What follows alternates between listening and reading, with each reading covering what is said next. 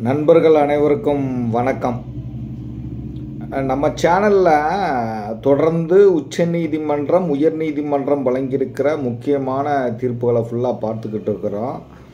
அந்த வகையிலையும் இன்று சொத்துரிமை தொடர்பாக ஒரு வழக்கை தான் பார்க்க போகிறோம்.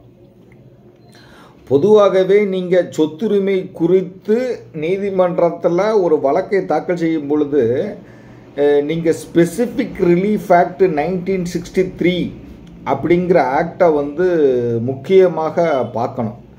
ஏன்னா இந்த ஸ்பெசிஃபிக் ரிலீஃப் ஆக்டில் தான் டிகிரி இன்ஜெக்ஷன் ரெக்கவர் பொசிஷன் பற்றிலாம் சொல்லியிருக்கிறாங்க. அந்த சட்டத்திலேயே பல நுணுக்கமான விஷயங்களும் இருக்குது.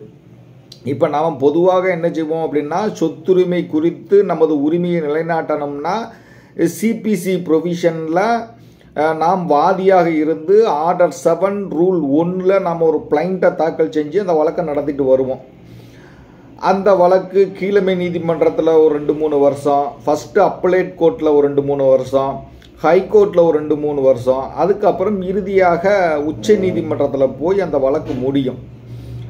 இந்த உச்ச நீதிமன்றத்தில் போய் இந்த வழக்கு முடிவதற்குள்ளாக கிட்டத்தட்ட நமக்கு ஒரு 15 வருஷம் கிட்டத்தட்ட ஓடிரும். அப்போ கீழமை நீதிமன்றத்தில் நாம் என்னதான் உசுரை கொடுத்து வழக்கை நடத்தினாலும் கூட உச்ச நீதிமன்றம்லாம் ஒரு செகண்டில் அதை தூக்கி தூர வீசிடுறாங்க. இப்போ நம்ம போடுற முதல் பிளைண்ட்டை மாவட்ட உரிமை நீதிமன்றத்தில் நாம் டிகிரி வாங்கின உடனே நமக்கு என்ன செய்வோம், ஆகா நம்ம வழக்கு ஜெயிச்சிட்டு அப்படின்னு நம்ம நினைப்போம். உடனே பிரதிவாதி என்ன செய்வார், அதில் அப்பீல் பண்ணுவார். அந்த அப்பீலும் டிஸ்மிஸ் செய்யப்படும். அதில் நமக்கு டபுள் மடங்கு சந்தோஷம் கிடைக்கும். அதுக்கப்புறம் உயர்நீதிமன்றத்துக்கு பிரதிவாதி போய் செகண்ட் அப்பீல் பண்ணுவார். அங்கேயும் அவருடைய வழக்கு தோற்றுரும். நம்ம சந்தோஷத்தின் உச்சத்துக்கே போயிடுவோம். ஆனால் அந்த பிரதிவாதி மனம் தளராமல் என்ன செய்வார், உச்ச நீதிமன்றத்துக்கு ஸ்பெஷல் லீவ் பெட்டிஷனில் போவார். அங்கே போனோம்னா அப்படியே ட்விஸ்ட் அடித்து என்டையர் வழக்கும் மாறிடும். அப்படியே கீழமை நீதிமன்றங்கள் வழங்கியிருக்கிற மொத்த தீர்ப்பையும் தூக்கி தூர போட்டுட்டு இந்த பிரதிவாதிக்கு ஆதரவாக தீர்ப்பளிச்சிருவாங்க. அதனால் மனம் தளராமல் உச்ச நீதிமன்றம் வரைக்கும் போய் வெற்றி பெற்ற வழக்குகள் பல வழக்குகள் இருக்குது. இப்போ நாம் குறிப்பாகவே சொத்துரிமை குறித்து ஒரு வழக்கை தாக்கல் செய்யும் பொழுது ஸ்பெசிஃபிக் ரிலீஃப் ஆக்டை பற்றி நம்ம தெரிஞ்சுக்கிட்டு தான் வழக்கை தாக்கல் செய்யணும். இப்போ ஒரு லீஸுக்கோ அல்லது ஒரு வாடகைக்கோ அல்லது நம்ம அனுமதியின் பேரிலோ ஒருத்தர் நம்ம சொத்துல குடியிருந்துட்டு வர்றாரு. நாம் அவரை காலி பண்ண சொல்கிறோம், அவர் காலி பண்ண மாட்டேன்றாரு. இப்போ நாம் நம்முடைய மேன் பவரை பயன்படுத்தி அவரை பலவந்தமாக நம்ம வெளியேற்றிடுறோம்னு வச்சுக்காங்க. இப்போ பிரதிவாதி என்ன செய்வார், சிவில் நீதிமன்றத்தில் போய் சிபிசி ஆர்டர் 7 ரூல் 1 என்னைய சட்டவிரோதமாக வெளியேற்றினது தப்பு, அதனால் அந்த சொத்தின் அனுபவத்தை என்கிட்ட திரும்ப ஒப்படைக்குன்னு சொல்லி அவர் வழக்கு போடுவார். சாதாரணமாக நாம் அந்த வழக்கை எப்படி போடுவோம் அப்படின்னா, ஆர்டர் 7 ரூல் 1 சிபிசியில் பிளைண்ட்டாக அடித்து போடுவோம். ஆனால் ஸ்பெசிஃபிக் ரிலீஃப் ஆக்டில் நீங்கள் செக்ஷன் 6க்கு கீழே நீங்கள் பிளைண்ட் போடலாம். அதாவது புரியுதா, நீங்கள் ஆர்டர் 7 ரூல் 1 நீங்கள் ஒரு வழக்கை போட்டிங்கன்னா அது வருஷக்கணக்கில் நடக்கும். இது உங்கள்கிட்ட இருந்து அடாவடியாக எவரோ ஒருத்தர் உங்களுடைய சொத்தின் உடைமையை உங்கள்கிட்ட இருந்து பறிச்சிட்டாரு அப்படின்னாச்சுன்னா நீங்கள் ஆர்டர் 7 ரூல் 1க்கு கீழே பிளைண்ட் போட வேண்டியதில்லை. இந்த ஸ்பெசிஃபிக் ரிலீஃப் ஆக்ட் செக்ஷன் 6க்கு கீழே நீங்கள் பிராதாக போடலாம். அப்படி போட்டிங்கன்னா அதை சம்மரி கேஸாக நீதிமன்றம் விசாரிக்கணும். சம்மரி கேஸ்னால் அதிகபட்சமாக 60 நாள் அல்லது 90 நாளுக்குள்ளே கட்டாயமாக விசாரிக்கணும். அதில் வழங்கப்படுகிற தீர்ப்பை எதிர்த்து அப்பீல் போக முடியாது, ரிவ்யூ போக முடியாது. ஆனால் ரிவிஷன் ஹைகோர்ட்டுக்கு போகலாம். ஆனால் பெரும்பாலும் நாம் பார்த்த வழக்குகள் நீதிமன்றங்களில் யாருமே இந்த ஸ்பெசிஃபிக் ரிலீஃப் ஆக்ட் செக்ஷன் 6க்கு கீழே வழக்கு போட்ட மாதிரியே தெரியல. இப்போ உதாரணத்துக்கு உங்களுக்கு தெளிவாக சொல்ல போனோம்னா, ஒரு ஏ அப்படிங்கிறவருக்கு பாத்தியப்பட்ட சொத்து நம்மக்கிட்ட கட்டுக்குத்தக அனுபவத்தில் இருக்குது. இப்போ ஓனர் என்ன செய்கிறாரு, நம்ம கட்டுக்குத்தகை அனுபவத்துக்கு அவர் இடைஞ்சல் செய்கிறாரு. நம்மளை பலவந்தமாக வெளியேற்ற முயற்சி பண்ணுறாரு.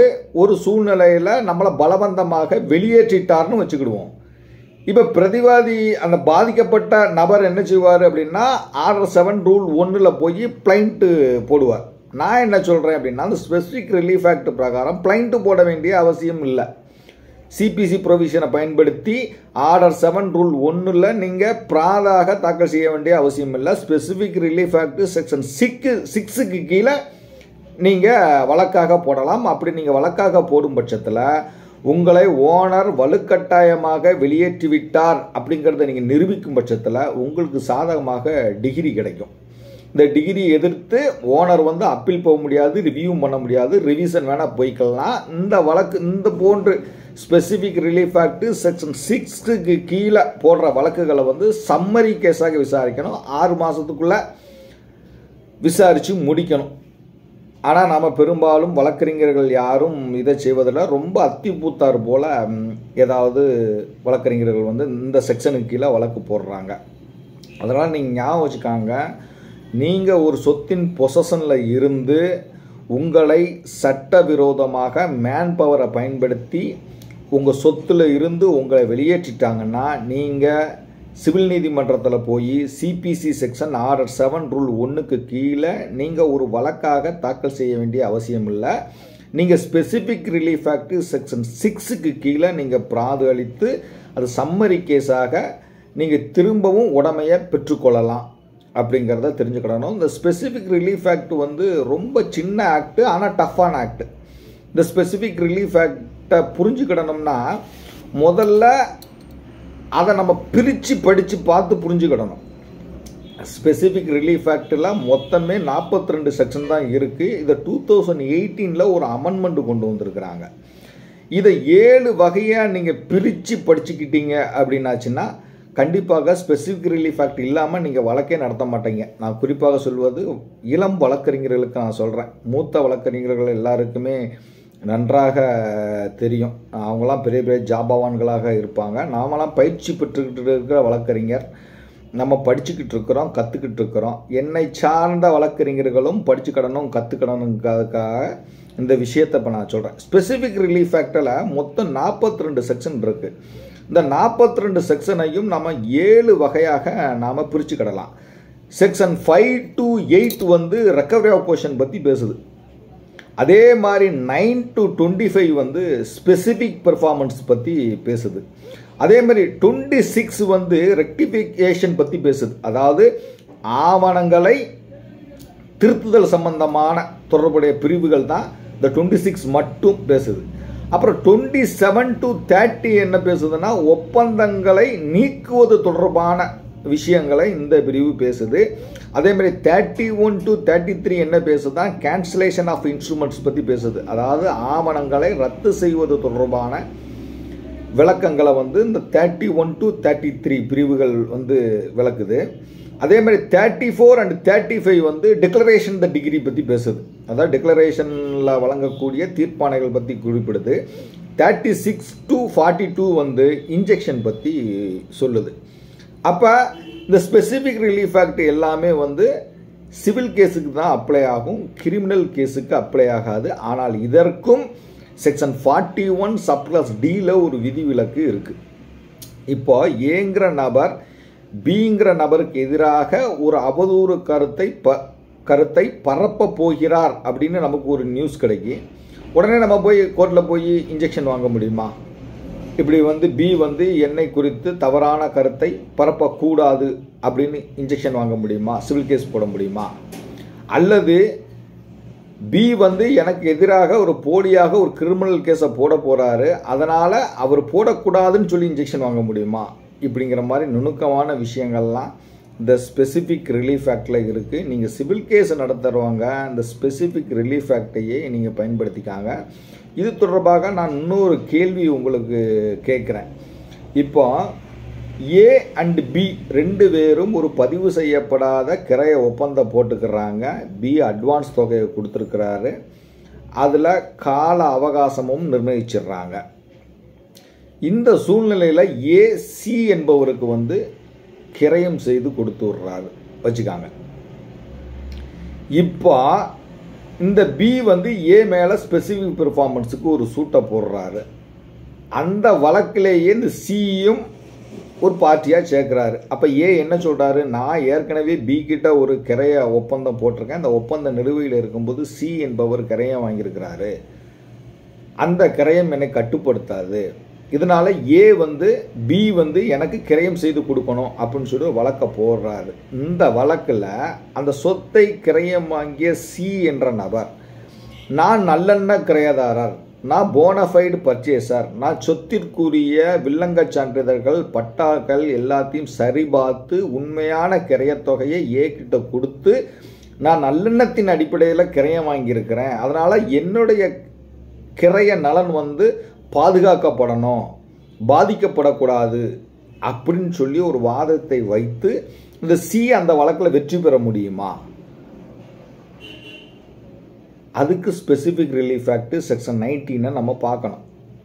இப்படி ஸ்பெசிஃபிக் ரிலீஃப் ஆக்ட் சொத்துரிமை தொடர்பான வழக்குகளில் கட்டாயமாக பயன்படணும். நீங்கள் கண்டிப்பாக இந்த ஆக்டை வழக்கறிஞர்கள் அதாவது இளம் வழக்கறிஞர்கள் மற்றும் பயிற்சி பெறும் வழக்கறிஞர்கள் ஸ்பெசிஃபிக் ரிலீஃப் ஆக்டையும் நீங்கள் கவனமாக கொஞ்சம் படிச்சுக்காங்க. இன்றைக்கி நாம் ஒரு உச்சநீதிமன்ற தீர்ப்பை தான் பார்க்க போகிறோம். நான் ஏற்கனவே என்ன சொன்னேன் அப்படின்னா, நம்ம கீழமை நீதிமன்றங்களில் என்ன தான் உசரு கொடுத்து வழக்கை நடத்தி நாம் ஜெயித்தாலும் கூட சுப்ரீம் கோர்ட்டு அப்படி சொடக்கு போடுறதுக்குள்ளே வழக்கினுடைய என்டையர் ஹிஸ்ட்ரியுமே மாற்றிடுறாங்க. தொடர்ந்து கீழமை நீதிமன்றங்களில் வழக்கு வெற்றி பெற்று நாம் சந்தோஷத்தில் இருக்கும் பொழுது உச்சநீதிமன்றம் அந்த தீர்ப்பை ஒரு செகண்டில் மாற்றிடுவாங்க. அதனால் சொத்துரிமை கேட்டு நீங்கள் போராடுறவங்க உச்சநீதிமன்றம் வரைக்கும் போகணும். உச்சநீதிமன்றத்திலையும் வழக்கு தாக்கல் செய்வது என்பது ஒரு சாதாரண விஷயம் இல்லை. இப்போ நான் நம்ம சேனலில் ஏற்கனவே ஒரு தீர்ப்பை போட்டிருந்தேன். அதாவது வளர்மதி வெர்சஸ் ரெங்கசாமி அப்படின்னு ஒரு வழக்கு. அந்த வழக்கை திருப்பூரில் இருந்து எனக்கு ஒரு நண்பர் கொடுத்துருந்தாரு. அந்த வழக்கு சுப்ரீம் கோர்ட்டுக்கு நாங்கள் கொண்டு போய் இப்போ வழக்கை தாக்கல் பண்ணியிருக்கிறோம். இதில் நேரடி கல அனுபவம் எனக்கு ஏற்பட்டுச்சு. முன்னெல்லாம் என்கிட்ட என்ன செய்வாங்க அப்படின்னாச்சுன்னா, நான் சுப்ரீம் கோர்ட்டில் இருக்கிற நண்பர்கள்ட்ட வழக்கை கொடுத்து நான் டிஸ்கஸ் பண்ணி அவங்கள்ட்ட கொடுத்துருவேன். இந்த தடவை நானே நேரடியாக இருந்து இந்த வழக்கை தாக்கல் செஞ்சேன். அப்போ தான் அந்த சுப்ரீம் கோர்ட்டில் வழக்கு தாக்கல் பண்ணும் பொழுது எவ்வளவு கஷ்டம் இருக்குது, எவ்வளவு உழைக்க வேண்டியிருக்கு அப்படிங்கிறத கண்கூட நான் பார்த்தேன். இந்த வளர்மதி வெர்சஸ் ரெங்கசாமி என்ற வழக்கில் என்ன விஷயத்தெல்லாம் டிஸ்கஸ் பண்ணி ஹைகோர்ட் தீர்ப்பு கொடுத்துருப்பாங்க அப்படின்னா, பூர்வீக சொத்தின் வருமானத்திலிருந்து கணவர் பெயருக்கு வாங்கப்பட்ட சொத்தில் குழந்தைகளுக்கு உரிமை உண்டா, அதே போல கணவரின் பூர்வீக சொத்தில் இளம் வயதிலேயே இறந்து போன மகனின் வாரிசு என்ற அடிப்படையில் தாய் உரிமை கோர முடியுமா அப்படிங்கிறத முக்கியமாக இந்த வழக்கில் டிஸ்கஸ் பண்ணி ஹைகோர்ட் தீர்ப்பளிச்சிருப்பாங்க. இதில் முக்கியமாக இந்த வழக்கில் சில சட்ட கேள்விகளை எழுப்பி நாங்கள் உச்சநீதிமன்றத்தில் மேல்முறையீடை தாக்கல் செஞ்சுருக்கிறோம். ஒன்று என்னென்னா, ஹிந்து ஆக்ட் பிரகாரம் குழந்தைகளுக்கு தந்தை தான் நேச்சுரல் கார்டியன். தந்தை உயிரோடு இருக்கும் பொழுது தாய் நேச்சுரல் கார்டியன் ஆவாரா? முதல் கேள்வி. ரெண்டாவது, குழந்தை பிறந்து 2 மாதத்திலேயே இறந்து விடுகிறது. அதுக்கப்புறம் ஒரு 30 வருஷம் கழிச்சு 2 வயதில் இறந்து போன குழந்தையினுடைய வாரிசு நான் அப்படின்னு சொல்லி தாயார் கணவரனுடைய பூர்வீக சொத்துல பாகம் கேட்க முடியுமா? இதுபோக பல சட்ட வினாக்களை எழுப்பி நாம் உச்சநீதிமன்றத்தில் வழக்கு தாக்கல் செஞ்சுருக்கிறோம். அந்த உச்சநீதிமன்றத்தில் வழக்கு தாக்கல் செய்ய நாம் ஆயத்தமாகும் பொழுது நாம் டெல்லியில் போய் வழக்கறிஞரை சந்தித்து பேசும்பொழுது என்ன செய்கிறாரு அவருன்னா, அன்றைய தினமே நமக்கு டைரி நம்பர் அப்படின்னு ஒன்று வாங்கி கொடுத்துட்றாங்க. அதாவது நம்ம வழக்கு போய் கொடுத்தோம்னா முதல்ல அந்த காஸ்ட் டைட்டில் எல்லாம் போட்டு டக்குன்னு ஆன்லைனில் ஏற்றி நமக்கு ஒரு டைரி நம்பரை கொடுத்துட்றாங்க. இந்த டைரி நம்பர் 90 நாள் வேலிடிட்டி. அதாவது டைரி நம்பர் 90 நாள் இருக்கும். இந்த 90 நாளுக்குள்ளே நம்ம அசல் மனுவை தாக்கல் செஞ்சிடணும் சுப்ரீம் கோர்ட்டில்.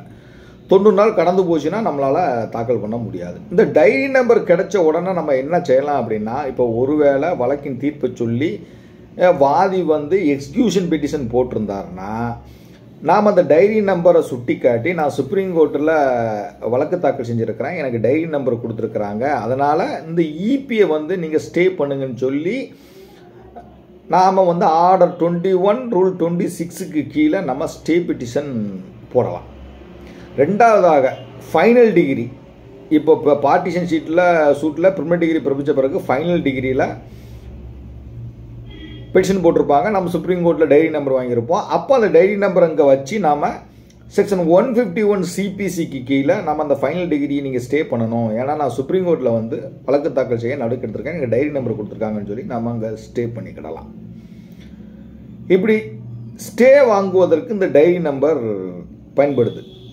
அதுக்கப்புறம் என்ன செய்கிறாங்க அப்படின்னாச்சுன்னா, நாம் தமிழ்நாட்டில் இருந்து அனுப்புகிற வழக்கு கட்டு எல்லாத்தையுமே டோட்டலாகவே இங்கிலீஷில் டிரான்ஸ்லேட் பண்ணுறாங்க கம்ப்ளீட்டாக. அதாவது deposition, documents, judgement, degrees, grounds, blind, statement, அஃபிடேவிட்டு எல்லாத்தையுமே இங்கிலீஷில் டிரான்ஸ்லேட் பண்ணணும். அதை சம்மந்தப்பட்ட அந்த அட்வொகேட்ஸ் வந்து பண்ண முடியாது, இப்போ நான் டிரான்ஸ்லேட் பண்ண முடியாது, இதுக்குன்னு எக்ஸ்பர்ட்ஸ் இருக்கிறாங்க, அவங்கக்கிட்ட நாம் டிரான்ஸ்லேட்டுக்கு கொடுக்கணும். அவங்க ஒரு பேஜுக்கு தொகை அதிகமாக தான் வாங்குகிறாங்க, 100 ரூபா 150 ரூபா வரைக்கும் சார்ஜ் பண்ணுறாங்க.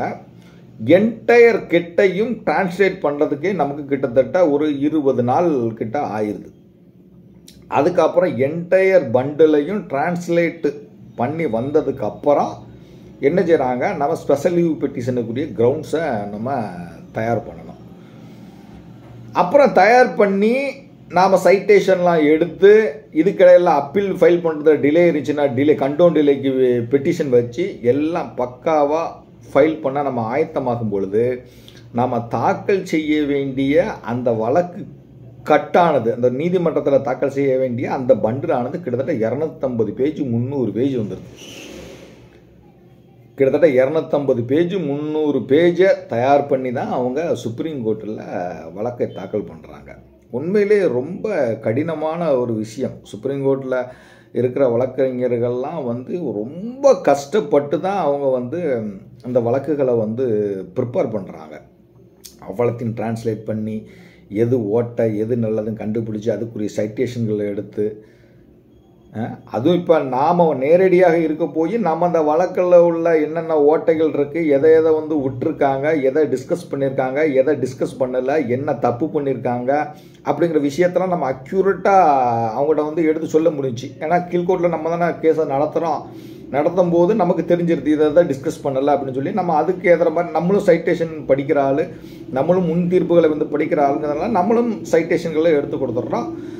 பக்காவாக ஃபைல் பண்ணிடுறாங்க. ஃபைல் பண்ணி மெயின் நம்பரை வாங்கி கொடுத்துட்றாங்க. இப்போ நிலுவையில் இருக்குது 3 கோர்ட். இப்போ நான் சொன்ன வழக்கில் முதல் கோர்ட்டுலேயும் அதை வளர்மதிக்கு சாதகமாக தீர்ப்பாயிருச்சு, அதை எதிர்த்து போன ஃபஸ்ட் அப்பீல்லையும் வளர்மதிக்கு சாதகமாக தீர்ப்பாகி போச்சு. இப்போ நம்ம சுப்ரீம் கோர்ட்டில் செகண்ட் அப்பீல் போட்டிருக்கோம். செகண்ட் அப்பீல் என்ன ஆக போகுது அப்படிங்கிறது இனிமேதான் தெரியும். இப்போ நான் அந்த ஸ்பெசிஃபிக் ரிலீஃப் ஆக்ட் தொடர்பாக தான் நாம் ஒரு வழக்கு தீர்ப்பை பார்க்க போகிறோம். என்ன பார்க்க போகிறோம்னா,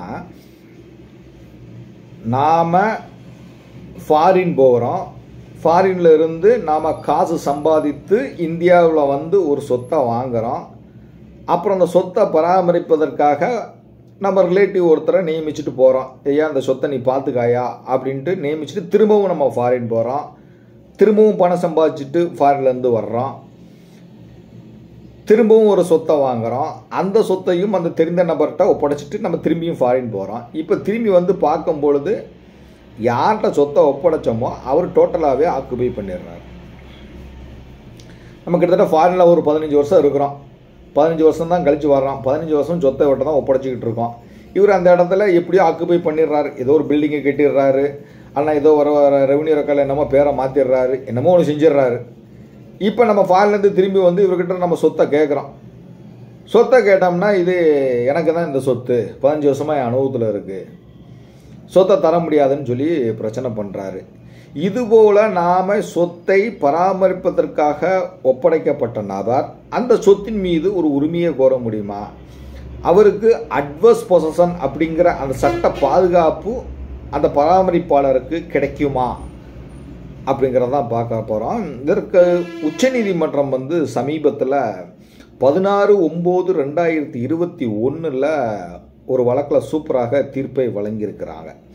Himalaya வின்ட்ரேட் private limited versus Mohammed Zahid and another அப்படிங்கிற ஒரு வழக்கில் சிஏ நம்பர் வந்து 5779/2021. இந்த வழக்கில் என்ன செய்கிறாரு அப்படின்னா, இந்த வழக்கில் வந்து சொத்தின் உரிமையாளர் அவருடைய பேர் வந்து ஒரு வருஷம் இந்த வழக்கில் சொத்தின் உரிமையாளர் பெயர் வந்து முகமது ஜாவித். அவர் தான் சொத்தின் உரிமையாளர். அவர் என்ன செய்கிறாரு, 2 ஐட்ட சொத்தை ஹிமாலயா வின்ட்ரேட் பிரைவேட் லிமிடெட் அப்படிங்கிற நிறுவனத்திட்ட பராமரிப்புக்காக விட்டுட்டு போகிறார்.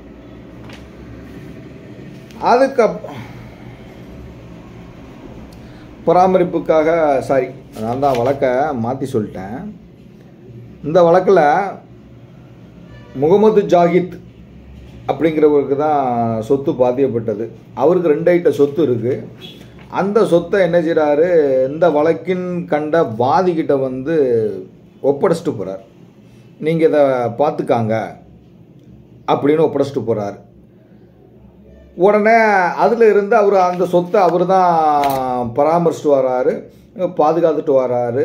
அந்த 2 ஐட்ட சொத்தில் ஒரு ஐட்ட சொத்தில் குடோன் இருக்குது, காலி இடம்லாம் இருக்குது. இவர் அந்த இடத்துல குடியிருந்து அனுபவிச்சுட்டு வர்றார். இந்த சூழ்நிலையில் என்ன செய்கிறாரு, இந்த சொத்தின் உரிமையாளர் வந்து அவரது வகையாட்களுடன் வந்து இவரை காலி பண்ணதுக்கு முயற்சி பண்ணுறாரு. இவர் அதை தடுத்துடுறாரு. இருந்தாலும் உரிமையாளர் தொடர்ந்து வந்து காலி பண்ண முயற்சி பண்ணுறாரு. இந்த வாதி உடனே என்ன செய்கிறாரு, உரிமையில் நீதிமன்றத்தில் ஒரு வழக்கை போடுறாரு. என்ன வழக்கை போடுறாருன்னா, இந்த சொத்து வந்து மிர்சா ஹபிபுல்லா கலீலி அப்படிங்கிறவருக்கு பாத்தியப்பட்டது. அவர் இந்த சொத்தை எனக்கு நியமிக்க என்கிட்ட ஒப்படைச்சிட்டு இருந்தார். அந்த தேதி முதல் சொத்து என்னுடைய அனுபவத்தில் இருக்குது. அந்த சொத்தில் கண்ட குடோன் காலி இடம் எல்லாத்துலேயுமே நான் புழங்கிக்கிட்டு இருக்கேன். இந்த சூழ்நிலை திடீர்னு வந்து பிரதிவாதிகள் வந்து என்னை வெளியேற்ற முயற்சி பண்ணாங்க. நான் அதை தடுத்துட்டேன். இருந்தாலும் தொடர்ந்து முயற்சி பண்ணிக்கிட்டு இருக்கிறாங்க. என்னைக்கு சொத்து என்கிட்ட ஒப்படைக்கப்பட்டதோ அன்னையிலேருந்து சொத்து என்னுடைய அனுபவத்தில் இருக்குது. அதனால் எனக்கு எதிரிடை அனுபவமும் செத்திட்டு இருக்குது. அதனால் சொத்தின் உரிமையாளர் நான் என்று அறிவிக்கணும். அதே நேரத்தில் எனக்கு எதிரிடை அனுபவம் மூலமாக பி அட்டவணை சொத்து எனக்கு பாத்தியப்பட்டதுன்னு அனுபவிக்கணும்னு சொல்லி அவர் வழக்கை போடுறாரு. இந்த வழக்கில் ஆஜரான உரிமையாளர் என்ன செய்கிறாரு, உடனடியாக ஆர்டர் 7 ரூல் 11 வந்து இந்த வாதி போட்டிருக்கிற பிராதை வந்து நிராகரிக்கணும்னு சொல்லி ரெஜெக்ட் ஆஃப் வைண்டில் பெட்டிஷன் போடுறாரு. அந்த பெட்டிஷனை நீதிமன்றங்கள் வந்து தள்ளுபடியாக பண்ணிடுது. இதனை எதிர்த்து இறுதியாக உச்சநீதிமன்றத்துக்கு போகிறாங்க. அப்போ உச்சநீதிமன்றம் வந்து இந்த வழக்கில் தெளிவாக ஒரு தீர்ப்பை வழங்கிடுறாங்க. குறிப்பாக இந்த வழக்கில் என்ன சொல்கிறாங்கன்னா, சொத்தில் பராமரித்து வருபவர் பணியாளர் என்கிற வகையில் சுவாதனத்தில் இருக்கும் ஒரு நபர் எதிரிடை அனுபவ பாத்தியம் கோர முடியாது. எந்த காலத்திலும் அந்த சொத்தில் ஒரு உரிமையாளர் என்ற ஒரு ஸ்டாண்டை எடுக்க முடியாது. ஒரு பராமரிப்பாளர் வந்து அவர் பராமரிப்பாளராகவே மட்டும்தான் இருப்பார். அவர் 50 வருஷம் அதை அனுபவிச்சுட்டு வந்தாலும் சரி, 100 வருஷம் அதை அனுபவிச்சுட்டு வந்தாலும் சரி, அவருக்கு சொத்தில் எந்த உரிமையும் கிடையாது. எதிரிடை அனுபவம் அப்படிங்கிற ஸ்டாண்டையும் அவர் எடுக்க முடியாதுன்னு சொல்லி அந்த ஹைகோர்ட் எல்லாம் ரிஜெக்ட் பண்ண பிளைண்ட்டை பண்ண மாட்டேன்னு மறுத்து உத்தரவிட்ட அந்த உத்தரவை வந்து செட்டசைட் பண்ணி வந்து உச்சநீதிமன்றம் வந்து இந்த வழக்கில் ரிஜெக்ட் பிளைண்ட் பெட்டிஷனை அலோவ் பண்ணி உத்தரவிட்டிருக்கிறாங்க. அதாவது இந்த வழக்கை பொறுத்தவரைக்கும் கீழமை நீதிமன்றங்கள் வரிசையாக ரிஜெக்ட் பிளைண்ட் பெட்டிஷன் டிஸ்மிஸ் பண்ணிட்டே வந்தாங்க. இறுதியாக ஹைகோர்ட் என்ன செஞ்சுட்டாங்க, சொத்தின் சொத்தை பராமரிச்சுட்டு வர்றவர் அல்ல அந்த சொத்தில் வேலை பார்க்குறவர் அதில் அந்த சொத்தின் உரிமையாளரின் பணியாளர் வந்து அல்லது சொத்தை பராமரிக்கக்கூடியவர் வந்து சொத்தில் எந்த உரிமையும் கோர முடியாது. 50 வருஷம் 100 வருஷம் அணிஞ்சிட்டு வந்தாலும் கூட பராமரிப்பாளருக்கு சொத்தில் எந்த உரிமையும் ஏற்படாதுன்னு சொல்லி இந்த ஓனர் தாக்கல் செஞ்ச ரிஜித்த பயன் பெட்டிஷனை அலோவ் பண்ணி உச்சநீதிமன்றம் வந்து தீர்ப்பளிச்சிருக்கிறாங்க. இப்போ இந்த வழக்கின் தீர்ப்புலேருந்து என்ன தெரிஞ்சுக்கணும் அப்படின்னாச்சுன்னா, எதிரிடை அனுபவம் கோர வேண்டும் அப்படின்னா நீங்கள் சொத்தின் உண்மையான உரிமையாளருக்கு தெரிந்தே மற்றும் பொதுமக்களுக்கும் தெரிந்தே நீங்கள் வெளிப்படையாக சொத்தை அனுப்பிச்சிட்டு வரணும். உங்கள் சொத்து அனுபவத்துக்கு அந்த ஓனர் 12 வருடங்கள் எந்த இடைஞ்சலும் செஞ்சுருக்கக்கூடாது. நீங்கள் ஒரு பில்டிங் கட்டி அனுப்பிச்சிட்டு வரலாம், அல்லது ஒரு பண்ணை வச்சு நீங்கள் அனுப்பிச்சிட்டு வரலாம், அல்லது ரெவென்யூ ரெக்கார்ட்ஸை உங்கள் பேருக்கு மாற்றம் செய்து நீங்கள் அனுப்பிச்சிட்டு வரலாம். ஓனருக்கு இது தெரிஞ்சிருக்கணும் மற்றும் பொதுமக்களுக்கும் தெரிஞ்சிருக்கணும். ஓனர் எந்த அப்ஜெக்ஷனும் தெரியாமல் இருக்கணும். இது ஒரு சொத்தை நான் வந்து ஒரு நபர்கிட்ட நீ இதை பார்த்துக்காப்பா அப்படின்னு சொல்லி நான் ஒப்படைச்சிட்டு போயிருந்தோம்னா அந்த அடிப்படையில் எதிரிடை அனுபவம் கோர முடியாது அப்படிங்கிறத தான் அந்த தீர்ப்பின் மூலமாக நீங்கள் தெரிஞ்சுக்கிடணும். இந்த தீர்ப்பினுடைய முழு விவரத்தை நான் டிஸ்கிரிப்ஷன் பாக்ஸில் கொடுக்குறேன். நீங்கள் படித்து பாருங்கள், கட்டாயமாக உங்களுக்கு உதவும். நன்றி.